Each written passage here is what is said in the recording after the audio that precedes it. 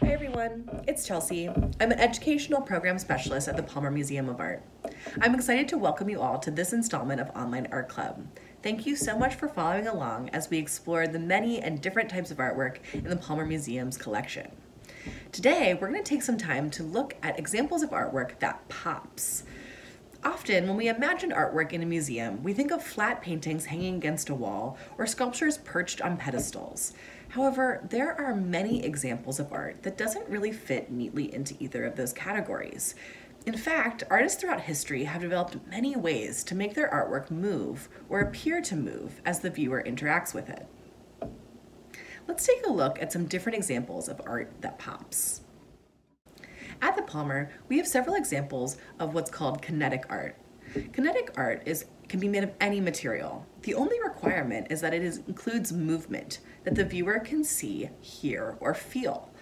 This work from 1965 is titled Spring Blossoms, and it is by Alexander Calder, who was one of the most famous kinetic artists in history. Calder is known for making mobiles like this one. Similar to the mobiles that hang over a baby's crib, Calder created lightweight sculptures that gently move and spin in the air. This sculpture is made from painted metal and wire. It hangs from the ceiling far above the heads of viewers at the museum. As people move below the sculpture, gentle breezes shift the arms of the mobile, making new and ever-changing compositions with the shapes. Outside the museum, in the pavilion, we have a very large kinetic sculpture by George Rickey. This metal sculpture, which is on loan to the museum, is called Breaking Column 3, and it dramatically shifts and spins in the breeze. The sculpture acts almost like a weather vane and reveals to passers-by the power and grace of the wind. Other artists have developed ways to make their work pop by tricking our eyes with optical illusions. Op art was a movement which came into popularity in the mid-1900s, and it relies on visual techniques that make flat artwork appear to have depth. Here we can see examples by Bridget Riley, Henry Pearson, and Annie Albers, which use color, line, and shape to create the illusion that their work is popping out towards us or receding back into space. Our last example of art that pops will lead us right into our art-making activity for today. Here we see the work Dali Salad by the artist Red Grooms. It depicts the famous artist Salvador Dali, who is known for his surreal paintings, long mustache, and kooky personality. Let's take a closer look at this work. What do you think it is? And what is it made of? Is it a print? Is it a sculpture? Maybe it's a collage? This work is unique because it's a combination of several mediums and techniques. Here, the artist has taken flat printed pieces of paper and shaped and glued them to create a three-dimensional picture with pieces that come off the page like a pop-up book. The subject's face and hands are especially noticeable as they come off the paper towards the viewer. The pop-out quality of this work is even more noticeable on the strawberry, monarch butterflies, and the iconic curled mustache of Salvador Dali, which adorn this picture. Today, we're going to draw inspiration from this pop-up picture and create our own pop-up cards. I'll start by showing you the basic steps to make a pop-out card. Then we'll check in with our friends on the education team to learn some more techniques and see what they came up with. To make your pop-up card, you'll need some supplies to get started. You'll want cardstock paper or any type of thick paper, scissors, a pencil, and a glue stick. It may also be helpful to have colored paper, tape, and something to color with, like markers, colored pencils, or pastels. To start your project, fold your paper in half to create a card. On the folded edge, draw a rectangle. This will become the base where we can glue on our pop-out components. Cut into the short edges of the rectangle and open your card. Turn that rectangle inside out so that it's folding the opposite direction of your card. You can add more rectangles if you want to have more spaces to add pop-out components. You can fold those rectangles inside out too so that when the card folds down, it's completely flat. For my card, I'm going to make something for my parents. They live in Colorado and I live in Ohio, so I think I'm going to use two of the rectangles to glue on different states, one for them and one for me, and a big heart in the middle. Then on the bottom, I'm going to add script with a nice message for them. I just use regular markers and cardstock paper to make this. I made sure that my shapes that I cut out weren't too big because I didn't want them to come out the edge when the card folded down. Now I'm ready to glue on my pieces.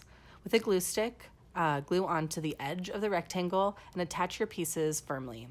You can also use tape by going around the back of the rectangle and taping the pieces on from behind. Now I'm going to add some fun script just to send a nice message telling them that I'm sending love and saying hello.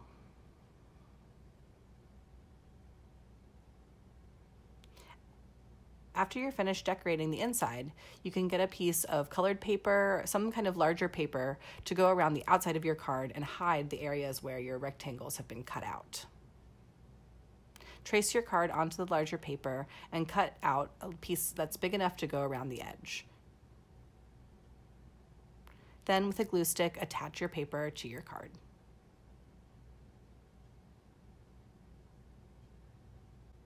Here's my finished card. I think it turned out really well, and it folds down completely flat because the pieces are glued onto those rectangles that are cut out from the middle.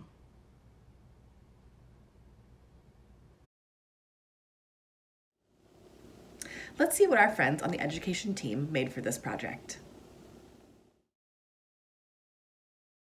I think the coolest thing about pop-up cards is that there's so many ways to make them and you can really get creative and do a bunch of different things.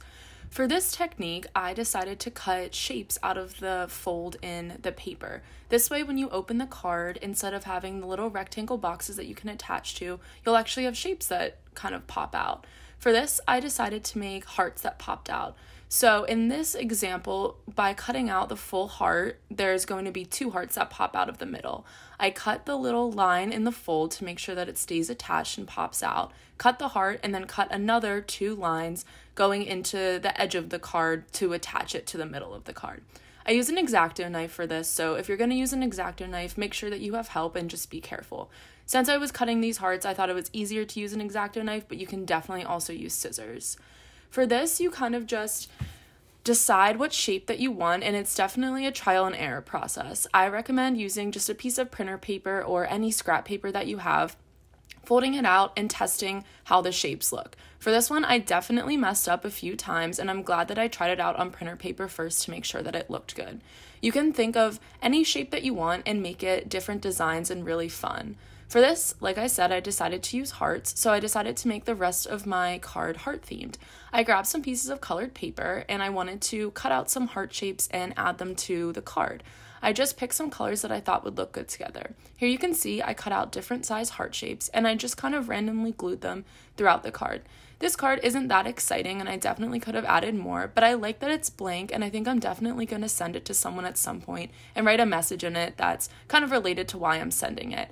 You can make a bunch of just generic cards and have them on hand to send to people whenever you feel like sending someone a nice message and a cool little card. Like the other examples, you take a second piece of cardstock and take that and fold it the size of the card, and then you'll just glue the cutout pop-up card that you have into the other piece of cardstock. That way, you won't see the cuts in the holes whenever you open the card. You can decorate the outside however you want. For my pop-up card, I decided to combine both methods of making pop-up stuff. I cut a box in the middle, and I also glued things in. So I started by folding the paper and cutting out the slits in the middle to make a box, which I then cut up some more paper and designed into a gift box because I wanted to make a Christmas card. And once I finished that, I cut little strips of red paper and made accordion folds and cut out little green balls to kind of make like Christmas ornaments for those to pop out when the card opened as well. But I figured out the accordions were kind of flimsy, so it was hard to like close them flat whenever I closed the card, but it turned into, I made it a Christmas card, and once everything was glued in, I wrote Merry Christmas and Happy Holidays and tried to make that writing look nice.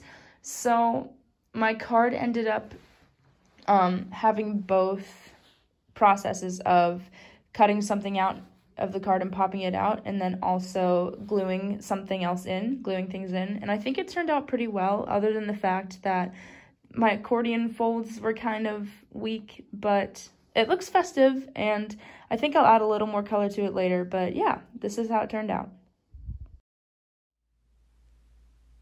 Hi, this is Eunkyung. Today I'm going to make a card with a heart that pops. You'll need scissors, a knife, a glue stick or washable glue, several colored construction papers.